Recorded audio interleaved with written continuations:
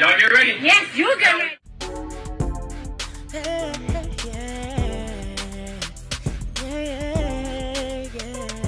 If you want the latest news in the streets, join us and tune in for the tea. Breaking news with integrity. So tell your friends and your family. It's the Lovelyti TV show, bringing you good tea and good vibes. It's the Lovelyti TV show. Be sure to share, like, and subscribe. Hey tea sippers, happy Friday. I hope you guys are doing good today. So this is a weekend wrap up video. There's a lot going on today. If you guys do not know, Meg Thee Stallion finally dropped her latest single, and it is called Cobra. And so she has been trending all day because of this particular verse in Cobra. I want y'all to go ahead and hear this snippet really quick. Caught him cheating, getting his dick sucked in the same spot I'm sleeping. All right, so you guys just heard that snippet. Basically, she said, pulled up, caught him cheating, getting his peen sucked in the same spot I'm sleeping, okay? So that is what Meg Thee Stallion said. And so basically, child, you know, these social media detectives, honey, they done came to their own conclusion. And the conclusion is it was partisan. Partisan was cheating on her. So Meg was trending. Pardi was trending. And so Pardi was getting drug all up and down Twitter all this morning. It was very interesting to watch. And a lot of people were like just really, really upset. They're saying that, you know, how dare, you know, he get with her and, you know, make her feel comfortable and, you know, make Megan his girl only for him to cheat on her. You know, men ain't shit. I mean, it was a lot of very interesting comments. Y'all see them here as I'm posting them. Now, another thing that I found very interesting is that Pardi has, you know, somewhat replied back. He hasn't said anything, you know, verbally, but he did take to his Instagram page and he posted that infamous clip of Future where Future is saying it's an evil world. Y'all go ahead and check this out. It's an evil world we live in. And then he ended up posting another clip of Tristan third trimester Thompson, okay, where he's laughing. And we all know not only is Future a serial cheater and a serial impregnator, but so is Tristan, okay? He not only dates people, gets them pregnant, and then bounces out by the third trimester. So it's very interesting that these are the two men that he chose to put on his, you know, his Instagram profile as a quote-unquote response to the internet. Now, as far as this whole situation, I don't care one way or another, but I find it very interesting that everybody is so upset that she might have been potentially cheated on by Pardi. We don't know she's talking about Pardi. We don't know she's talking about a different ex. So yeah, so this entire situation's a hot damn mess, but y'all know me. I don't really care one way or another, but I did like the song. I thought the song was good. I thought she was being very, very honest about her feelings, you know, her missing her parents and stuff like that. So I do like the Cobra song, but I do notice that y'all don't give her the same energy that y'all give Doja Cat. Anytime Doja goes dark, here comes all the breakdowns. Meg goes dark, a lot of excuses. So I found that situation very, very funny. But, you know, do I think that Pardi cheated on her? I don't know, and I really don't care. That's their personal business. But I do find it very interesting that he decided to post these two fuckboys in response. So moving on. So now on top of all of that, if you guys don't know, Ari and Ra Ali are once again beefing. I'm like, what year is this? 2021? They were beefing a few years ago on social media, threatening each other. And once again, their beef has reared its ugly head. So Ra Ali has been trending all morning. So basically what went down is that Ari, she's on some show. I think it's on BET called The Impact. Never watched it. But the video's going viral of Ari meeting her dad. And the dad is just weird. She's like crying and upset that her father wasn't in her life. And he's just like giggling like a schoolgirl and just doesn't seem to care one way or another. I don't know if he's uncomfortable because he's on reality television and he's not used to the limelight. But it was just a really odd interaction to see her get really vulnerable and emotional. And the dad is just literally like, oh, but I see you on Instagram, because seeing your child on Instagram means being a full-time parent. Sir, sit the fuck down. Anyways, y'all go ahead and check out this video really quick, and I'm gonna come back with the rest of my commentary. Even though I don't, like, see you physically like we doing now, I'm strolling through Instagram, and then I see a picture of you. I'm like, oh, okay, she doing all right. I don't even have to communicate with her. I'm your daughter. I just need you as a dad. We keep talking about money. We keep talking about child support. I'm only saying that. About all the things that are unimportant to me. I don't care. Like, you're not understanding. Like, I do understand. Okay, all right. All right, so after that video went viral and a lot of people were giving, you know, Ari props for being vulnerable and all that stuff, Ra Ali had this to say about her. So Ra says, when you're such a lowlife, even your daddy won't deal with you. He knew you were a demon from birth. So that is what Ra Ali had to say, and a lot of people were really mad about her for saying that about, you know, Ari. But from what I heard online, they're saying that the reason why Ra does not like Ari is because Ari told her that she would like kick the baby out her stomach when Ra Ali was pregnant. Child, I didn't know that Ra Ali was pregnant and had a child. I guess I'm so out the loop with her. Had no idea. So that's where their beef stems from, is from Ari saying that she would like beat up Ra Ali when she was pregnant. So Ra Ali wrote that, and then Ari replied back and she said, Ra, I got your address and your social. Find somebody to play with because I'm feeling like a real demon right now. Then she says, keep eating crumbs from off the floor, bitch. I've been pressing old soggy bitches all my life without even applying no pressure.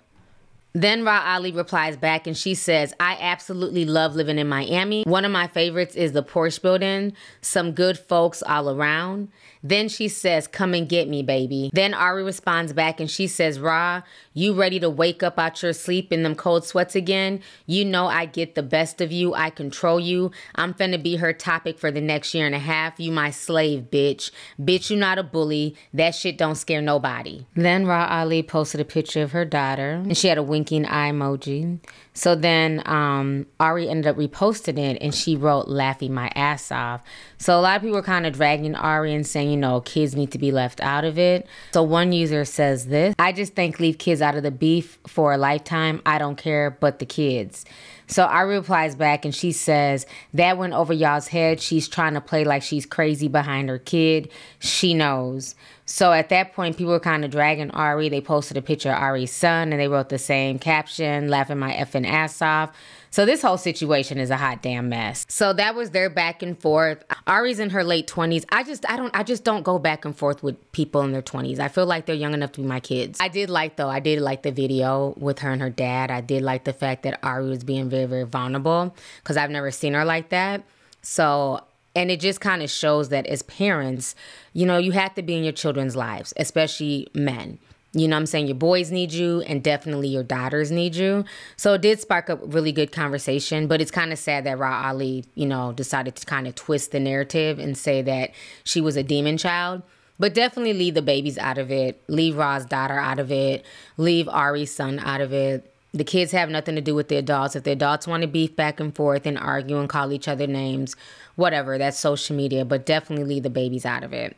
So moving on to the next topic, we got to talk about this situation with Keefe D. Now, okay, when keeping it real goes all the way the fuck wrong, okay? First and foremost, I remember there was a time not too long ago where Keefe D was gloating, would not shut the fuck up. He was literally on a documentary bragging about having, you know, basically playing a hand in the death of Tupac. But that wasn't enough for Keefe D. Okay, they gave him the proffer deal. They let him talk in the documentary. He got a little bit of shine from that. But he still would not have a tall glass to shut the fuck up. He felt like he needed more shine, more fame. All of a sudden, he started popping up on all of these social media platforms. He was on Vlad, aka Fed TV, running his mouth, talking about he didn't care about prison. He didn't care about going to jail. It is what it is. He's built for this. Then he was on the Homeboys YouTube channel, The Art of Dialogue. Remember, he was on there crying for Diddy to help him out and, you know, just running his mouth, child. Well, now what's very interesting is that not only did Keefe D, shit, I thought he had a little bit of money saved from these damn podcasts he's been doing. He went and got a public pretender, aka a public defender, instead of getting a real, paid lawyer, okay? So he's out here with a public defender talking about he's not guilty. Sir, what in the upside down world is going on here? When Madia posted that shit this morning, that's what woke me up. I woke up, I said, oh no, we're not gonna do that. That's what we're not gonna do. We're not gonna be bragging for years since the early 2000s, honey. And then all of a sudden, 2023, I'm not guilty. Not after all that tea you've been spilling on Fed TV, on Art of Dialogue, on Say Cheese, and whoever else was interviewing this man. If I was a judge, I'd have been like, I know you lying. I know you are joking right now, calling yourself pleading not guilty. If you don't sit your ass down, you've been confessing all these years. She should have played back the damn podcast clips. See, I'm petty. That's why I don't need to be a judge. I'm petty as hell. Because I'd have been like, Keefe D, is this you? Y'all need to come buy my book, Compton's a Street Legend. It's a good read, man. It's nothing but the truth. He gave the gun to Orlando, and Orlando shot Tupac and Suge. Yeah, he did his thing, yeah. Is this you bragging on Art of Dialogue? Is this you, sir? And now you're in my courtroom wasting my time wanting to take this shit to trial? Talking about you're not guilty? Y'all go ahead and watch this video. This is a mess. As to that charge, how do you plead, guilty or not guilty? Not guilty. Dwayne Keefe D. Davis pleaded not guilty to the 1996 murder of rapper Tupac Shakur. The defendant appeared in court for the third time, only entering a plea now. The judge had delayed arraignment because Davis didn't have a lawyer. Mr. Davis, have you been able to retain the services of counsel? No. Davis was still without a lawyer and was appointed a public defender. Nevada state prosecutors also said they were not going to seek the death penalty. In every first-degree murder case, I have to ask the state if they are going to commit to a committee to try to seek the death penalty. I just asked them that and they said no. Davis was arrested back in September, 27 years after Tupac's killing. All right, see, I just saw that news clip. So like I said, this whole situation's a hot mess. But we are going to be paying close attention to the story and to see how everything plays out. But yeah, that had me like just all the way shook this morning when I seen that he pled not guilty. So anyways, now concerning a whole nother court case, you guys know on this channel, we've been following the whole finance saga with Sam Bankman-Fried. I've been on top of that story from the time it broke. And so yesterday, Sam Bankman-Fried was found guilty on all charges. Okay, the former crypto king has been convicted and found guilty, and he is looking at like, child, damn near 100 years in prison. I want y'all to go ahead and watch this. New York jury found former cryptocurrency CEO Sam Bankman-Fried guilty of fraud, conspiracy, and money laundering. The FTX co-founder was found guilty last night after 4 hours of deliberation. His trial is one of the most high-profile financial crimes cases in years. The 31-year-old maintained his innocence despite his company, FTX, going bankrupt in 2022. My name is Damian Williams, and I'm the United States Attorney here in the Southern District of New York. Sam Bankman-Fried perpetrated one of the biggest financial frauds in American history, a multi-billion-dollar scheme designed to make him the king of crypto. But here's the thing. The cryptocurrency industry might be new. The players like Sam Bankman-Fried might be new. But this kind of fraud, this kind of corruption is as old as time, and we have no patience for it. When I became U.S. Attorney, I promised that we would be relentless in rooting out corruption in our financial markets. This is what relentless looks like. This case moved at lightning speed. That was not a coincidence, that was a choice. And it's also a message. It's a warning, this case, to every single fraudster out there who thinks that they're untouchable, or that their crimes are too complex for us to catch, or that they're too powerful for us to prosecute, or that they could try to talk their way out of it when they get caught. Those folks should think again and cut it out. And if they don't, I promise we'll have enough handcuffs for all of them. Now, this verdict would not have been possible without the incredible work of the career prosecutors from my office and the special agents from the FBI who have been there every single step of the way. We have pushed them hard, and they have met the moment, and I am grateful for their service. Let me end with this. I understand that this case has gotten a lot of public attention. That makes sense. But the women and men of the Southern District of New York and the FBI consistently deliver outstanding public service on behalf of the American people, without fear or favor, and without any expectation of public acclaim. They do it because they believe in the rule of law. They do it because they love this country. They are patriots, and I am proud to serve with them. Thank you, everyone. All right, so y'all just saw that news clip. He was found guilty on 7 charges. They said that the jury, there was so much evidence that it literally took the jury a few hours to find him guilty. And he's looking at up to 110 years in prison, which is insane, you know. And I just remember how people were just toting this guy as some type of genius and crypto this and FTX this and FTX that. And, you know, everybody was trying to join. All these celebrities and influencers were promoting it. And now a lot of folks are really, really quiet. And it's sad because a lot of regular people bought into this and they lost their life savings. They lost their pensions. And so for him to try and play it off like, oh, you know, I just had no idea what was going on and I was just the face of everything. All of his peoples turned on him. They all flipped. He was definitely the head of the operation. He knew what he was doing. He was trying to play crazy and young and, you know, goofy, altruistic billionaire with the messy hair. But the whole time he was just a fraudster. Instead of doing his fraud in a slick 3-piece suit, you know what I'm saying, and flashing his money around and driving Lambos, he did it more covertly. But either way, it caught up to him. And I'm glad that the U.S. Attorney, Damian Williams, said what he had to say. Like, they are cracking down. People are tired of all these scams, these frauds, especially in the finance industry with crypto, you know, the housing industry with real estate. What up, y'all? It's DJ Envy. Flipping it, Jay. It is just too much going on out here, and the people who are suffering are regular people who are just looking to try and invest their money, and they're just being scammed by these, you know, slick-talking shysters on social media. So I say good riddance to trash. I don't feel bad for Sam Bankman-Fried at all. You know, he better hope that he's able to get a vegan meal in prison because we know he wasn't able to get one in jail, okay? So what the government just said, hey, fraudsters, I get it. You know, you're in a new technology. Crypto's different. We're going to roll different. You know, beat it, you boomers, because that really was Sam Bankman-Fried's brand, right? He even said that people over the age of 40, he had no use for. Well, the government just said, check yourself before you wreck yourself. And guess what he just did? Is sending himself to jail for possibly 110 years. And when you might say, oh, it's really confusing, I don't get crypto, there's nothing confusing about this. This was an old school fraud case, and the government got his 4 closest allies to flip on him.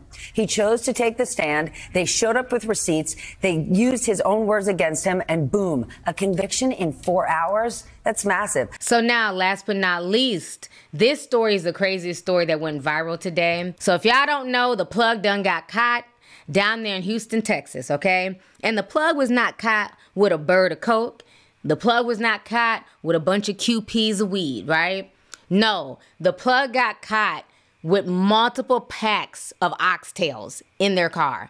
They had packs of oxtails, they had some packs of beef, and they had 1 jumbo pack of shrimp, okay? Oxtails have become so expensive, and they're now like some type of delicacy to everyone. Like back in the day was like what poor folks ate. Now they're a delicacy. So anyways, they've gone up in price crazy. And so now there's all these theft rings that go around stealing oxtails because it's gotten that bad. And so they were popped today. I want y'all to watch these news clips. I'm going to come back with the rest of my comments. New at 6 o'clock, 2 men are facing charges for stealing at least a dozen packages of oxtails in addition to steaks and ground beef, all from local grocery stores. Constable Mark Herman's office says they pulled the suspects over on the Northwest Freeway and noticed the stolen meat during a traffic stop. And welcome back to The Factor Uncensored. It's not every day you see stolen meat recovered by Harris County deputies, but we're in Houston. Very diverse, but still a country-ass town that I love. Deputies from the Harris County Constable Precinct 4's office found several pounds of meat during a traffic stop. You're looking at it there. Now, 2 men were arrested for stealing everything from shrimp, brisket, steaks, and especially oxtails. If you love oxtails, you already know how the coveted meat is and how they have spiked in price over the last year. We have seen an increase, get this, of more than 300% in the cost of the coveted cow's tail over the last year. What average cost? What's the price on that? This one actually $37, $36, 3 pounds. Wow. Yes, sir. $37 yes, for 3 sir. pounds. So, Gregor, you work at Orlando's too, and in the meat industry. Were you shocked when you saw people stealing oxtails? Yes, sir. I was actually surprised because you normally hear about people stealing clothes and everything else, but to see people actually on the news for stealing meat is something different. You know, that's like very, very different. Times are getting hard, you know, for us to be stealing meat, you know, so yes, sir. And do you see a reason why they would? Obviously, prices have gone up on oxtails from $3.99 to $9.99, but do you see that as a reasonable excuse for stealing meat? There's really never no excuse for stealing, but I can understand why, you know, because you take it from the stores that they get it from, and then you go out into the world and flip it for a little bit of nothing, you know, so it's like a hard life out here. You know, for everybody. So, you know, like people going to the stores and stealing shoes, and then you come back and you don't sell them for a price, you sell them cheaper. So it's the same way, you know, for the less fortunate people, you know, some are probably going to the store and steal meat, and then they sell it for a cheaper price. So I can kind of understand that because not everybody get food stamps. Right. All right, so you guys just saw those news clips. Now, the thing that's most funny about this whole situation is the fact that one of the thieves, one of the oxtail thieves, is in the back of the police car crying. Then the other one is standing there. They're placing him under arrest. But if you look at his ankle, he has on an ankle monitoring bracelet. I'm like, now he know damn well he's wrong for that. He know damn well he ain't got no business out here stealing shit when your ass is on house arrest. You're not even supposed to leave the house, okay, but to go to work.